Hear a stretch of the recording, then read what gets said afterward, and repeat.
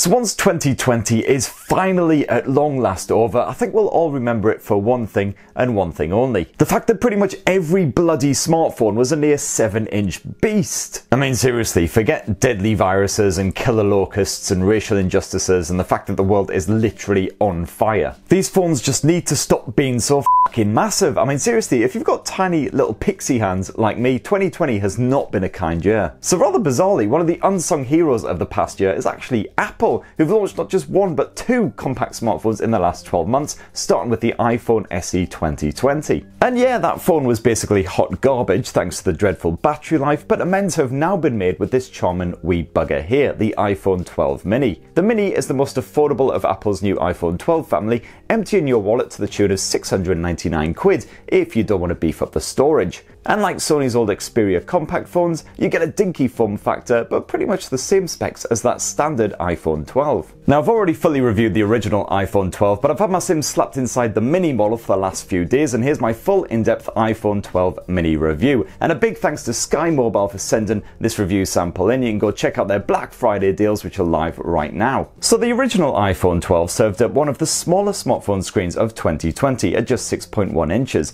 but the handset itself didn't feel compact at all thanks to those fat bezels and the cumbersome old school brick-like design. Seriously, this thing was about as comfortable to clutch as a red hot pineapple covered in hedgehogs, and about as easy to use one-handed as well. But here on the iPhone 12 mini, that display shrinks down even further to a rather teensy 5.4 inches, and you know what? This mini mobile, despite rocking that same slab-like design, is an absolute marvel for stubby-fingered morphos like me. The mini weighs just 133 grams, which suits the size perfectly, while one-handed use is an absolute breeze. And despite the sharp edges and chunky finish, I didn't find this diminutive iPhone uncomfortable to wield. And thankfully, you get that same fantastic ceramic shield display as found on the original iPhone 12 right here on the mini, and once again it rebuffs scratches and nicks like an absolute hero. And the glass back and aluminium edges are proper tough too. So far the mini's only scar is a pinhead sized chip on one edge, and that is it. Plus you get the same IP68 water and dust resistance, so no worries if your mini gets moist, so to speak. And sure, the iPhone 12 family isn't exactly hot competition for the Kardashians when it comes to looks, but I do really like that moody blue finish around back, and you do have more vibrant choices on offer as well if you want to brighten up your 2020 somewhat. Now, if only Apple could stick a fingerprint sensor on those huge flat chunky edges, which are, you know, kind of perfectly designed for a fingerprint sensor, then we'd be all set. So I already dove into the software side of things in my full iPhone 12 review, and the iOS 14 experience here on this dinky wee bugger is exactly the same, foibles and all. So on the rough side of things, iOS still lacks a lot of key features that I've gotten used to over the years, like an always-on display and proper gesture navigation, while a lot of apps simply don't perform as well here on iOS as they do on Android. Be it Skype not bothering to actually notify me when people are calling until I've already hung up, or Deezer refusing to download songs in the background, or WhatsApp just locking up occasionally for the hell of it. But on the flip side, the actual OS behaved itself wonderfully the entire time. There were no weird hang-ups or quirks to speak of. You've got all those great Apple security features, you've got the cross-device support for Macs and other Apple bits, and it will be interesting to see how MagSafe really grows and evolves over the coming months and years. Plus, with Apple in control of both of the hardware and the software, you should rest assured that the iPhone 12 mini will stay up to date for the coming years, certainly longer than most Androids. And hey, any Fortnite lovers out there can now once again enjoy their favourite game on their iPhone now that Nvidia has sorted out the GeForce Now service via Safari. Happy days. Like the rest of the iPhone 12 crowd, you get an OLED screen slapped onto the mini, boasting strong brightness levels, sharp contrast and fine detailing thanks to the Full HD Plus resolution. As usual with Apple displays, colour reproduction appears perfectly realistic, so photos look natural and vibrant subjects really shine. Of course, such a teeny panel isn't ideal for watching videos for long periods. This blower is definitely best suited to quick bursts on YouTube or enjoying a short show on Netflix. And that is a problem that's compounded with the comedically massive Henry Cavill mustache notch, which frankly, what were they thinking? And I also found that smaller app icons and web links were quite tricky to tap here on the iPhone 12 mini's reduced display as well. Certainly a lot of apps are not optimized for screens this size anymore, so if you've got two icons close by, you can quite easily tap the wrong one, and I often did. So while one-handed use is an absolute breeze, unfortunately the usability is hampered somewhat by that small stature of the iPhone 12 mini. And yeah, the lack of even a now pretty basic 90Hz refresh rate on a premium smartphone like this is frankly ludicrous, making navigation through apps and menus and the like feel rather rough and stuttery compared with a lot of rivals. However, besides the lack of a headphone jack, there's nothing to complain about on the audio side. You've got a well-balanced stereo speaker setup which can blast out some serious sound. Plus the Bluetooth chops proved perfectly reliable as well. No stuttery breakups or anything like that to speak of, whether I was streaming to headphones, speakers, whatever. Although unfortunately, as usual, Apple has been rather miserly on the storage front. You only get 64 gigs packed into the base model, which again for $699 is pretty pathetic. And of course there's no memory card expandability here either, so you'll definitely want to upgrade from 64 to at least 128 gigs if you want to carry around a lot of apps and media or shoot a lot of 4K video